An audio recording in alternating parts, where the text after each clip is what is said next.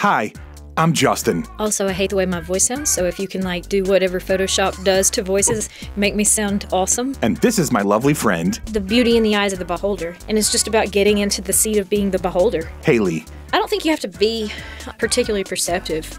I just think you have to look up. This podcast is mostly just her telling me stories. If you expose yourself to the possibility that this might be really awkward, there can be something just really cool on the other side of it. She thinks that her life and way of looking at things are Oh, I was kind of waiting on you. I thought you were getting your stuff ready. You're waiting on me? pretty normal. You got to edit out all the misinformation about the Amish. Maybe you can relate. I would like a chance to re-sing the Amish Paradise. If you want lighthearted stories All right, you want to talk about goats? and stream of consciousness, I just woke up and needed some friends, and so I bought them. then you're gonna like the Sunny Side Up podcast. Sunny side up, sunny side up, sunny side up, sunny side up.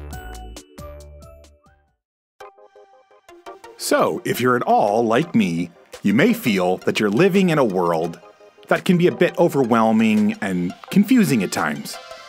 I'm also a huge fan of podcasts, documentaries, docudramas, stories, and of just information in general.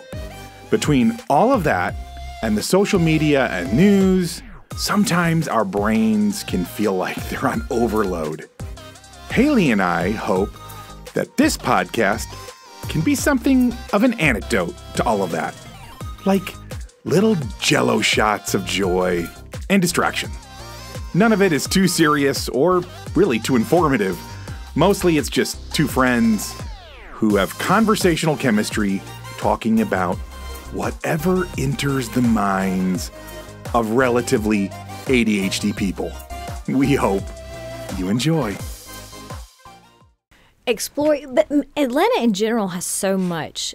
Yeah. I know this is beginning to sound like tourist advertising. No, I mean, it's really true, though. Tourist convention advertisements for Yeah. Colorado, Florida, Atlanta. But Atlanta in general, you have the history, you have diverse geography all around you. So if you're an outdoorsy person, you've got some options. Yep. But even the businesses and the culture and the sports and things that you have, there's a pretty big draw. Y'all have a thriving movie industry here. Y'all attract a lot. I know what's The Walking Dead? That's one of the big ones that was nearby. Totally. That's kind of one of the ones that gets a lot of play. But from what I understand, most of the Marvel stuff was shot here because you know how it's done on stages. So in the last few years, I don't remember for how long now, but for the last however many years, more movies were shot in Atlanta than in Hollywood by volume or dollar budget or however they gauge that. I remember looking that up. Anyways. And I've actually, years ago, I was doing Uber rides. This was I guess 26. I did Uber for 6 months in 2016, I think it was. Early 2016, maybe late. I think it was late 15 to early 16 for 6 months. Anyways, but yeah, I picked up a couple actors and I picked up quite a few producers and a lot of the grips and all the people sort of around the movie industry. Yeah, it's definitely if you're an actor, Atlanta's a pretty hopping place to be. Have you ever thought about being an extra in some of those? I mean, if you could be in the background of some of the Marvel movies, big flex. Big flex. That would be so fun. It actually would be. I thought about it and I flirted with the idea and as with most of the ideas that I flirt with, I don't actually do them. Yeah. I procrastinate and Flirting, then they not fade. courting. I know. Gotcha. God dang it. Well, it's not off the realm of possibilities. Yeah. We did the extras thing just for fun. Mississippi doesn't attract nearly as many movies, but we have a few. And Chadwick Boseman was starring in a film that was... Which movie? This was a James Brown biopic. So there was a James Brown movie that was being filmed in Mississippi, and Side note, you get when I was picking up people that were either actors, producers, directors, cameramen, blah blah blah blah blah. It's really interesting. They will, because it's just the two of you in a car or whatever. They'll give you the lowdown on who are great to work with and who are douchebaggles. And Chadwick was one of those guys that was known as like he's an actual good dude. Like people loved him. 100% believe that. People loved him. Like he was. I remember I asked about a lot of people, and most people are exactly who you want them to be. There was a few surprises of like people that you thought would be pretty cool and funny, and they're actually like not cool at all. But Chadwick he's the real deal, or was, unfortunately. I know he's passed on to a better place, but I'm glad to have that confirm the things I already knew in my heart. That's right. But I filmed a scene with my brothers. It was like a concert scene. And so Chadwick Boseman came on stage and acted like he was James Brown in a concert. We were all dressed in the 1960s outfits, and it was an auditorium full of people. Dang. And our job was to stand on our feet and scream like we were at a James Brown concert. Yeah. So every time he would run out, sing a couple lines, jump into, like doing jump splits, doing the whole dance, everything. And then they would do cut and then take again, over and over. How many times do you guys have to do that? For about 4 hours, just take after take after take. It was fantastic. He never slowed down. He never stopped. He gave as much energy with each effort as he did from the beginning. And I'm like, I will never watch a movie the same way again if this is what it takes, because it was incredible. Yeah. Wow. What a cool experience. It was so fun. I was at a James Brown concert. Yeah. And I was nowhere near the front. Like, my outfit was the wrong year of the 60s to land me at the front. One of my brothers ended up within the first couple of rows, and I think if you look hard enough, you might can see him in one of the, if you go frame by frame, you could probably find him in the audience. Okay. Yeah, the other brother was somewhere kind of in the middle. But whenever I got home, I got an email, and they said, hey, you have kids. Could you come back and bring your kids? And I'm like, sure. Yeah. Well, this time, instead of showing up with a group of a couple hundred people in our costume and just kind of like being shepherded around, this time they said, meet us here at costuming at, 4 a.m., 5 a.m. And they bussed us to the location, and they did our hair, they did our makeup. We got to do, and they put the costumes on us. Like, it was real. It was a real movie experience. That's so neat. It was Hayley. super cool. And we go to the set, and it's a scene where Chadwick Boseman is acting like he's Santa Claus on the steps of his house, and he's giving out candy to the neighborhood kids, saying Merry Christmas, Merry Christmas, Merry Christmas, as we come one by one up his sidewalk. And we had to do that take a couple of times. So, I mean. Wait a minute. Okay. I think maybe I did see a clip then of you and Katie. Well, you wouldn't have seen us in it because we got to do the filming. We got to be there for it, but after we left, we realized that scene was added because so the producer of that film also produced The Help. Did somebody take a video or something? Well, we took photos of ourselves, but the producer of that film, or maybe it was the director, also did The Help, which was filmed in Mississippi. Right. And Catherine Stockett wrote The Help, and maybe because they're friends or buddies, or for whatever reason, they wanted to put her children or her grandchildren. I don't know how old she is. So there was somebody in her family that they made this scene so they could put her kid in this film, kind of just as a tribute to, hey, we made that other film together, so come be a extra in this one. Cool. So this scene was for her.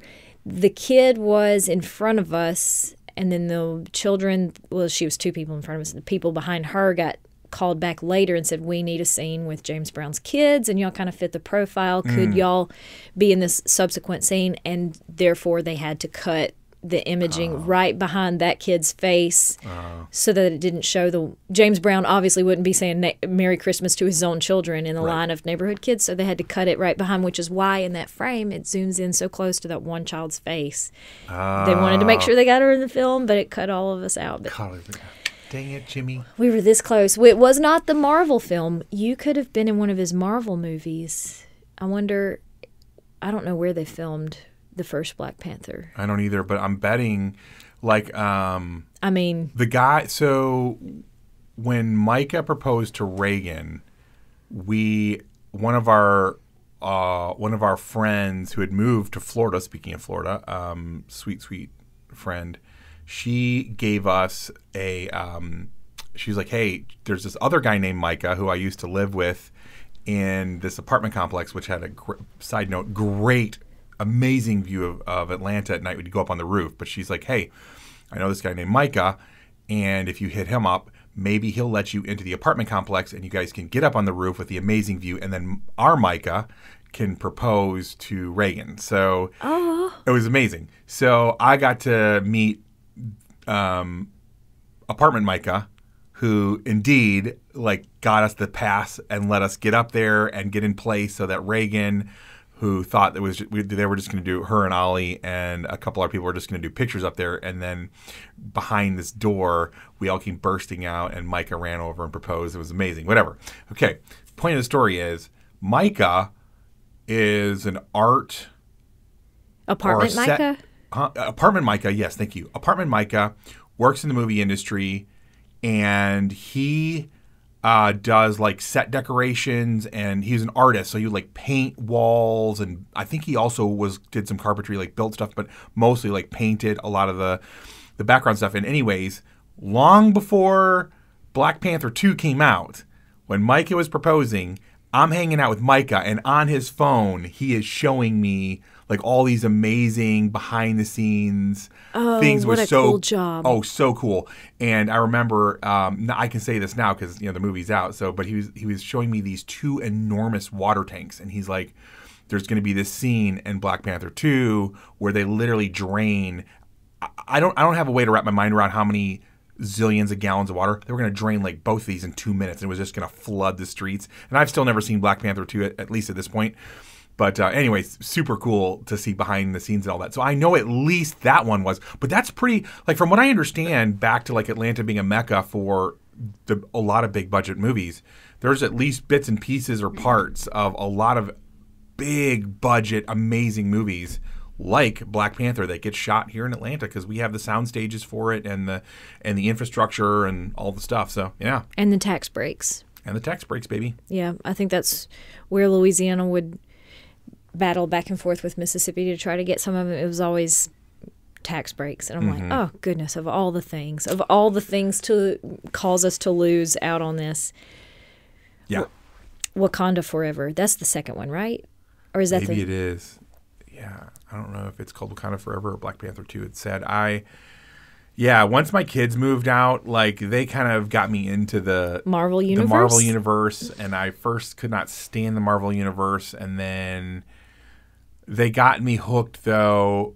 The first funny one was, what are the 4 little creatures? Guardians of the Galaxy. That is funny. Oh my gosh. And a killer soundtrack. Funny, like good acting, like great writing, like the whole thing. I was like, okay, I can deal with this. Yeah. Like Captain America and some of these others, like, ugh. But like this, I can deal with. This is really great.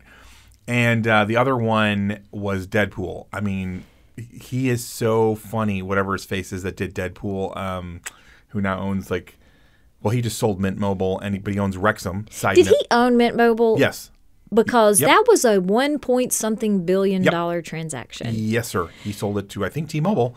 What's his name? Our dear little Canadian friend. Ryan Reynolds. Ryan Reynolds. Thank you. Yeah. Ryan Reynolds.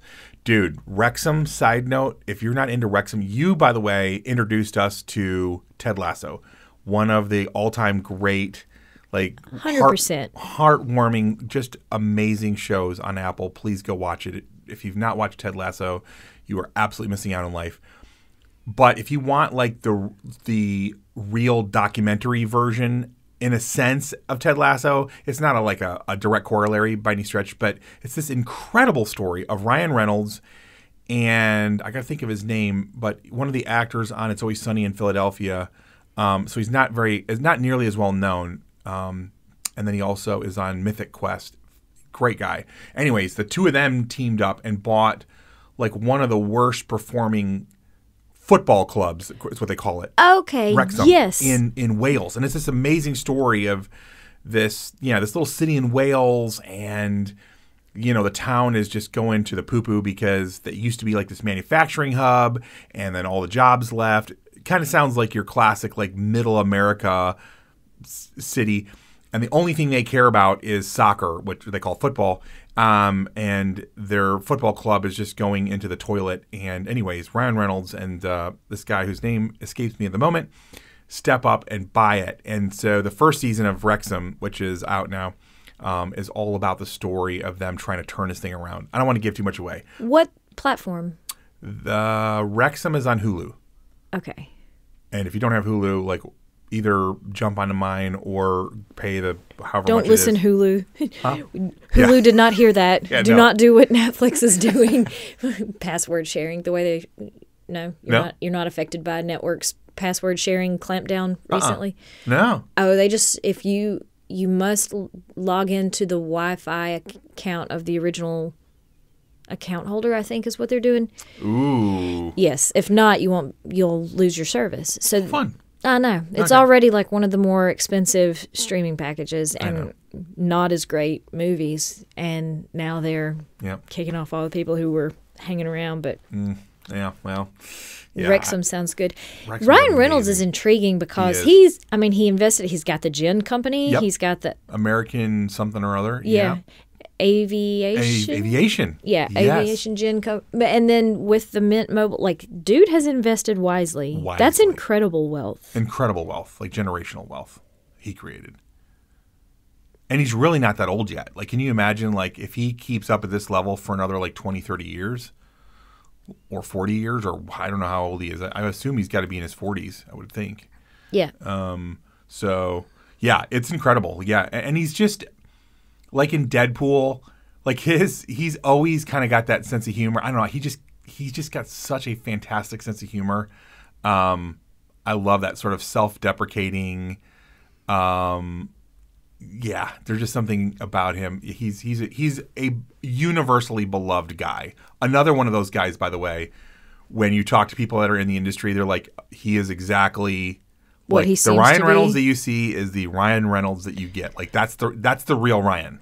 In the high school kids are talking about who their celebrity crushes are, and the Yeah. boys and the girls unanimously support Ryan Reynolds. It's Yeah. really kind of funny because like even the hetero guys Oh, yeah. are like, If oh, I no. had to go gay, I'd go. Yeah, Yeah. He's on my list. Yeah, Universal appeal. yeah, He's a funny 100. guy. 100%. Yeah. Hello, lovely friends. Thank you so much for hanging out with us. And it would mean the world if you would tell other people about this podcast and maybe even spam your social media accounts with just how much you're enjoying it. If you are, of course. Also, commenting and rating us on whatever platform you're downloading or streaming from is incredibly helpful to a little startup podcast like this one. On the other hand, if you are dissatisfied with your listening experience, please leave all of that hate on someone else's podcast. Just maybe to confuse them a little bit, right? But most of all, we hope you keep looking up and looking for the sunny side of life.